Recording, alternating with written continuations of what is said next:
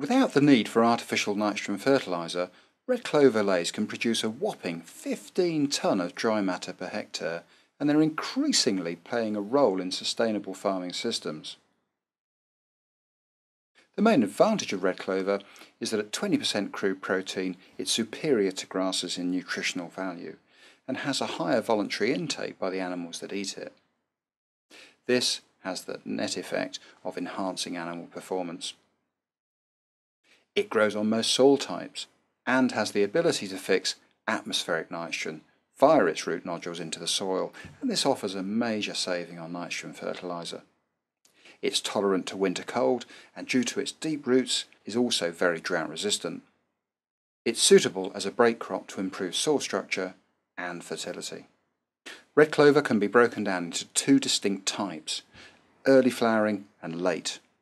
There's about a 10 or 14 day difference between the two. Both produce silage and both can be grazed afterwards. Generally speaking, the early type is used to produce 2 or more cuts of silage before grazing, whereas the later flowering one is cut normally just the once. It's a big cut and then it's grazed afterwards. The majority of red clover that's used is in fact the early types. Plant breeders have focused more on white clover than they have on red, but persistent higher yielding varieties like milvus have been developed by plant breeders in Switzerland. Red clover is usually sown with grass. This has two advantages.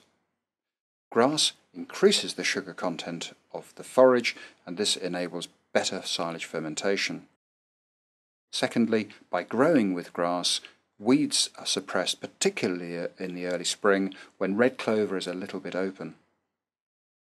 It is critical to the success of a red clover ley to have enough red clover in the sward.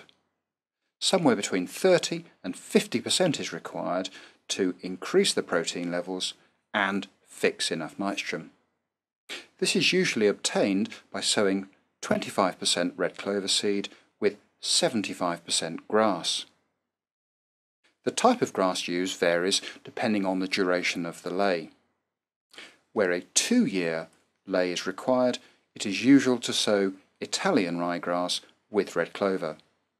Where a longer term ley is required, the use of hybrid or perennial ryegrass, often in combination, is satisfactory to give a 3 or 4 year ley.